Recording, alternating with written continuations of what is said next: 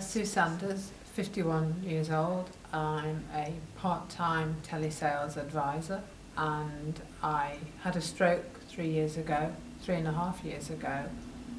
In total I was in hospital for 6 months. I had 10 weeks in a rehab centre, and then within the last 6 months I've been using the bionic leg.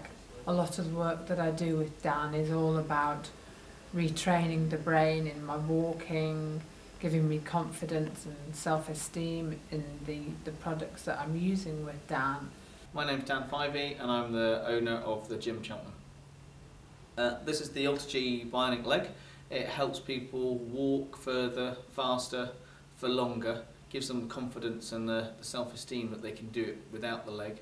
They can do activities like squatting, cross-training, walking, sitting up, standing up, sitting down, without falling over and without their walking aids.